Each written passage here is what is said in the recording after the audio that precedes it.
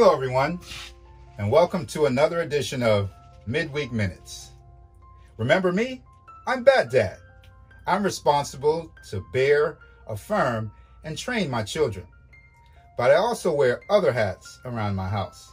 I'm also Maintenance Dad. I'll talk more about that later. But first, I want to review our message from Sunday. The title was, When Bad is Really Good. And the passage was Philippians chapter 1, verses 12 to 19. Now, I'm not going to read the entire passage, but I'll summarize.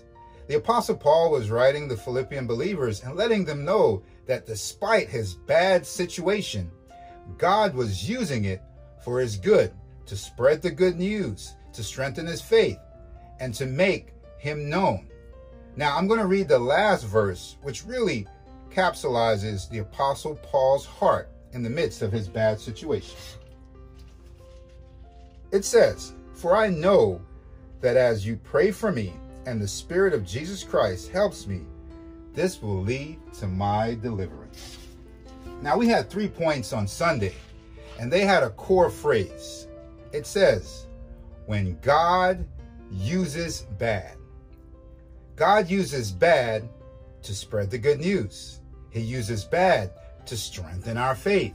And he uses bad to cause us to rely on him. Now back to Maintenance Dad. The other day, I had a bad thing happen. Our washing machine stopped working. And if you know, having a full household with children who are involved in sports, who go through clothes like it's going out of style, that was a bad situation.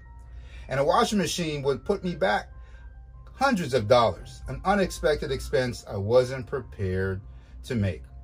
And so I did what Maintenance Dad often does. I looked for a solution, and I Googled it. I found a way to repair my washing machine. I bought a $25 part, put in 90 minutes, and I was able to repair my washing machine, and now it works better than it did before. So you see, that bad situation caused me to search up and learn something to repair my washing machine and save myself hundreds of dollars.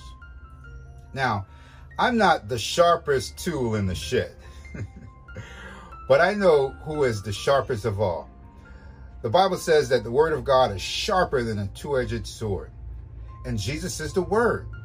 And so whatever bad situation you might be going through now, God can cut through it and cause that bad situation to work out for your good. And that's what it means when bad is really good. So I encourage you, see the bad situations in your life for what they are, an opportunity for God to get the glory. Thank you for joining me for another edition of Midweek Minutes. I hope to see you again next week, and goodbye for now. Got to get back to work. Maintenance man's work is never done.